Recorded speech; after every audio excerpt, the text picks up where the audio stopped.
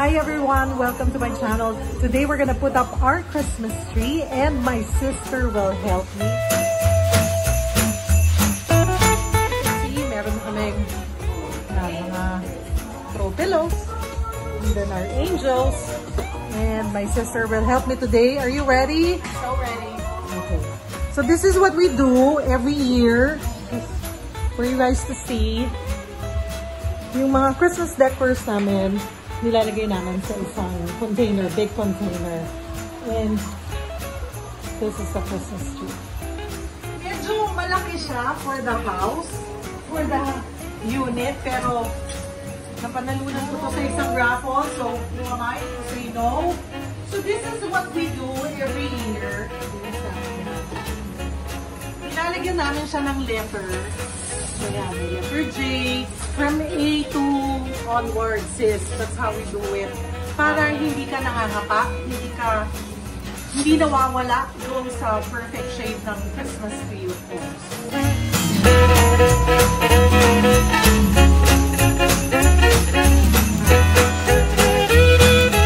I can't remember kung kailan ako huling nagtayo ng Christmas tree. Kasi the last time, huwi kami ng tulong sa mga boys. Sila yung nagtayo at naglagay ng lights. Kasi nga, this Christmas tree, medyo mas matagal siya at mahirap itayo dahil ang laki-laki niya, umaabot siya hanggang doon.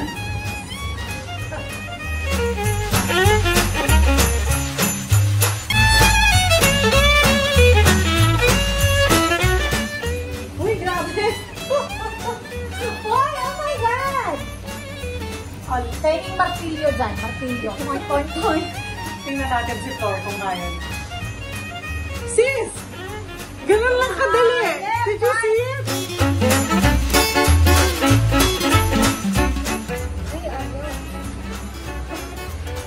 May amo yata kong Christmas tree na to. Ayaw pumasok sa amin. See? Yeah. Pwedeng sa next letter na lang ako. Ayun! May technique naman pala, sis!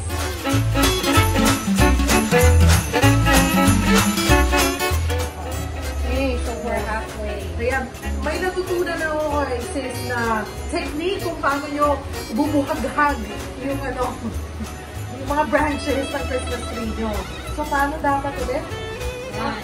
Up, down, side to side. Okay? Para there's no space in between, you also have to do downwards like that.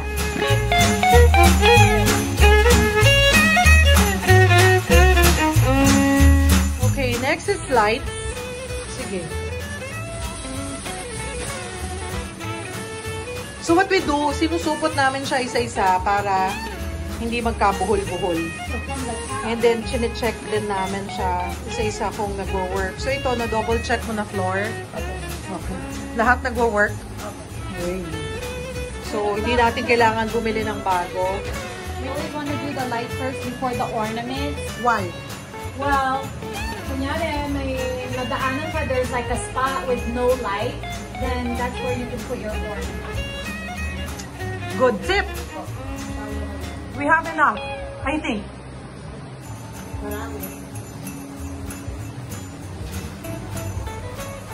I don't like doing lights kasi mahirap. So, I asked my sister to do it.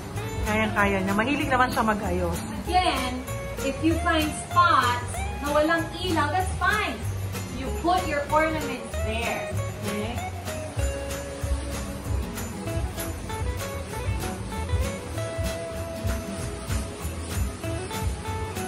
Halfway na nalalagyan ng Christmas lights yung aming huge Christmas tree. Yeah, but because tatlong tali na siya, so we wanna double check kung talagang all lights are working. Otherwise, ililito mo lahat.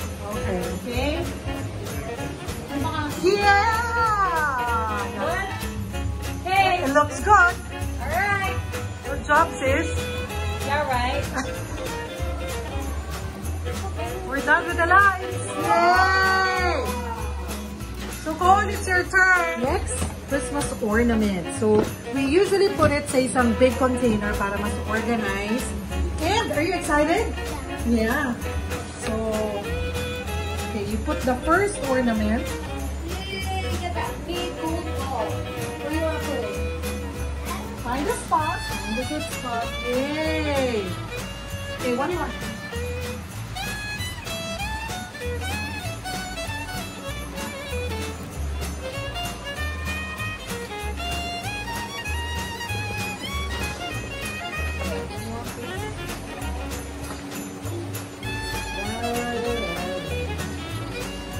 So as you can see, kanya-kanya kaming lagay.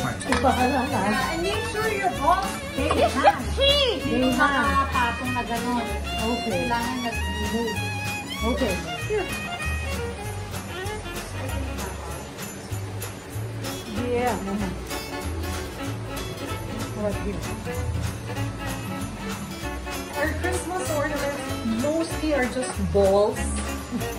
Iba-ibang design siya. Merong plain lang. But this one, medyo may design. Para may contrast ng konti or to add color. So may gold talaga.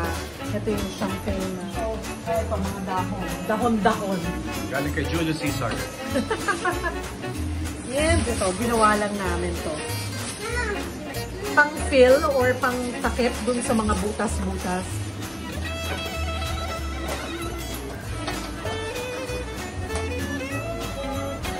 Hey, we're almost done with our balls. We have so much balls. Gusto kasi namin yung look ng Christmas tree namin. Yung punong-puno siya ng Christmas ornament. So, this is our third year na it's the same motif that we have. Hindi kailangan taon-taon. Well, it depends on you. Kung gusto nyo taon-taon, iba yung itsura ng Christmas tree nyo. Pero kami minsan, magdadagdag lang kami ng ibang shape or magdadagdag kami ng ibang kulay para lang nagkakaroon ng konting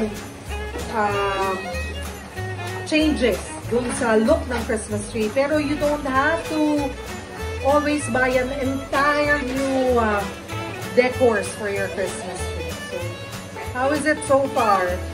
Even ba? Dapat merong isang taga-tingin. Yeah. Find that spot. Sige. Good job! Yeah! Ayan, cool. Good job. The pearl from Marisa and Elise. Ang iyo ay sa akin. Yeah, mga earrings lang. Pearls ni Marisa and Elise.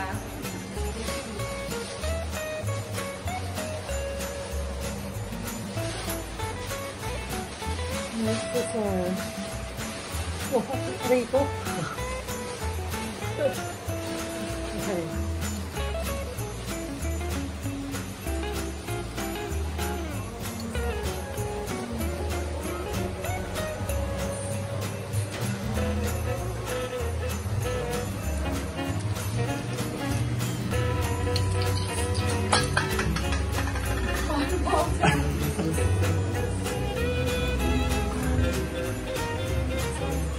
We're almost done! Pero syempre, dapat yung mga pinanggalingan ng mga Christmas decor, hindi basta na lang magkatapon dapat. Ayos na nila para when it's time to put it down, hindi kayo mamumroblema sa lalagyan nyo.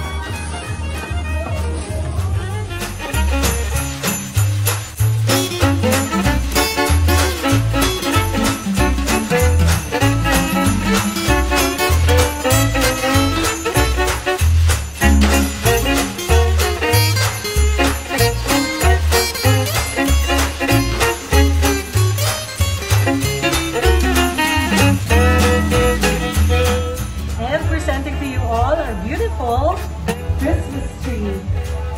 Sana po nagustuhan nyo. Pero alam nyo mga kapatid, wala naman po yan sa kung gaano kalaki or kaliit ang inyong Christmas tree.